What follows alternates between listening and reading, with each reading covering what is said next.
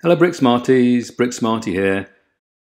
So today I'll be showing you how to build the Pentaceratops from my LEGO 31102 Dinosaurs Part 1 video. If you missed it, the 6 dinosaur MOC alternates are the Sarcosuchus, Velociraptor, Ornithocheirus, Brontosaurus, Stegosaurus and Pentaceratops. All these MOCs are made from 2 LEGO 31102 Fire Dragon sets, so if you have these sets you can follow along with the video. Before I get any further into this, I'd just like to thank everyone for their suggestions for all my different LEGO alternate series. Please keep them coming.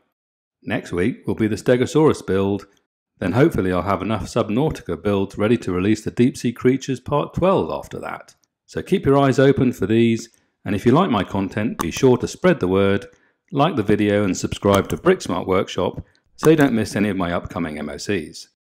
And thank you too for those of you getting involved on Instagram and visiting my merch store below. Okay, so let's take a closer look at the Pentaceratops. Pentaceratops was the 5-horned herbivorous dinosaur related to Triceratops. It lived in the late Cretaceous period around 75 million years ago.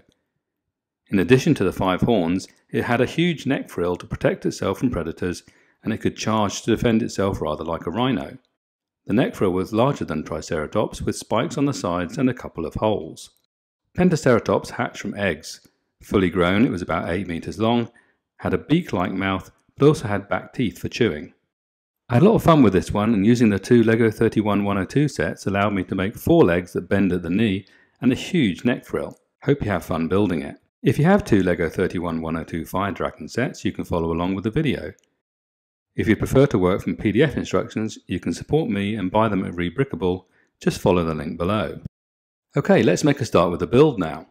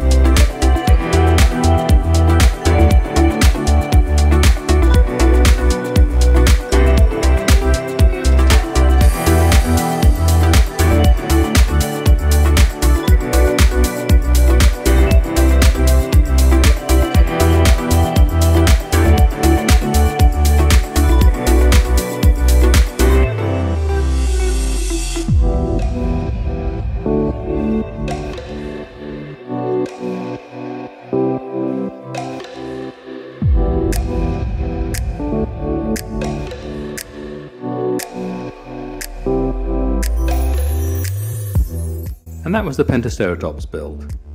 If you'd rather work with instructions that look like this, you can support me and buy them at Rebrickable. Just follow the link below. And don't forget to look me up on Instagram for more good stuff and behind the scenes photos, and use the hashtag BrickSmartWorkshop to tag your photos so I can see your creations. Thanks for watching. I hope you enjoyed the video. You made it this far, so why not give us a like or make a comment below. Click here to see my Deep Sea Creatures series, or here for some other LEGO digital builds. And don't forget to subscribe to BrickSmart Workshop so you don't miss any of my upcoming MOCs.